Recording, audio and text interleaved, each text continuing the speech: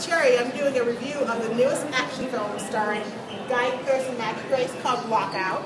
It's from the makers of the blockbuster film with Lee Nielsen a couple years ago called Taken. This movie is definitely Escape from Prison Planet. It reminded me so much of Escape from New York from childhood that it was a fun roller coaster ride. Now, when you go see this movie, you have to suspend all belief, rationale, reality. Just go with the ride, you'll enjoy it immensely. It is a fun, silly, frothy sort of movie, but it's sort of weird. It almost would have been a better film without Maggie. The character of the first daughter distracts from the great storyline of him going in to rescue and save the special prisoner who I will not tell anyone about to see. But anyway, this is a good movie. I give it 1 thumbs up because it's fine, it's frothy.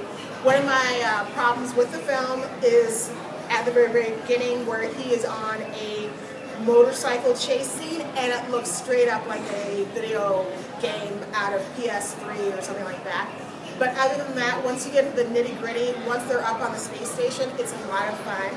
The prisoners are deliciously crazy and scary and funny, and it is a blast. So 1 thumbs up from Cherry, and I recommend you go see the newest action movie, Lockout.